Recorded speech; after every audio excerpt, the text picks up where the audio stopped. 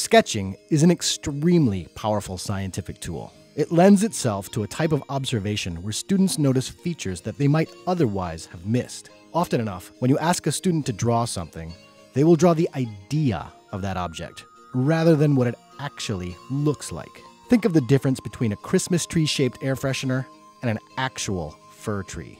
But with some practice, we can shift the focus from preconceived notions to accuracy.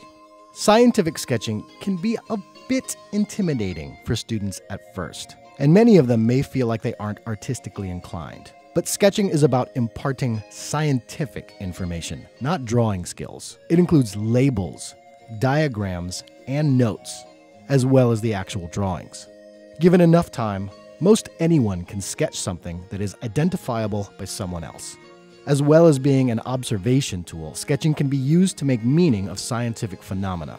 Sketching is an important part of scientific observation, and starting with a blank page makes students and scientists' observations visible in a way that a worksheet never could.